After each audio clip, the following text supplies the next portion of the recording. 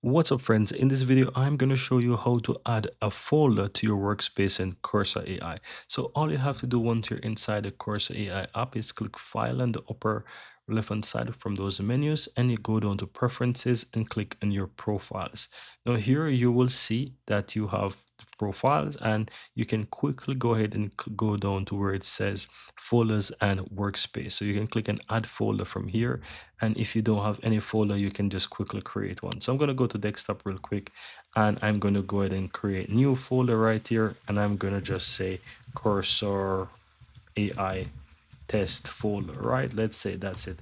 And all we have to do is ensure that we select that folder and click and add. Now, as you can see, it is now set, and I have that folder there. You can always add more folder here.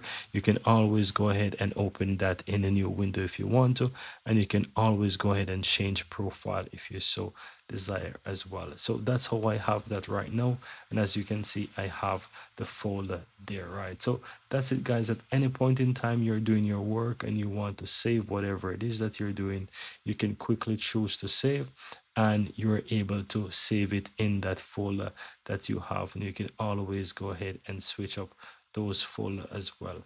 And whatever you have inside that folder, you can always go ahead and quickly open folder, and you can just select your folder that you have created, and you can always access it. Now that's it, guys. Very easy and very simple. So that's how you go ahead and add a folder on Cursor AI.